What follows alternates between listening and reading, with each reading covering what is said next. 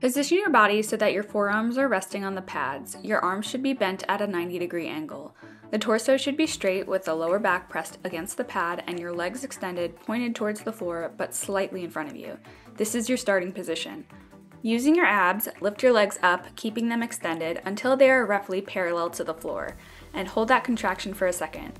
Then, slowly release to the starting position and repeat for your total number of reps. Pro tip, don't use any momentum or swinging as you perform this exercise.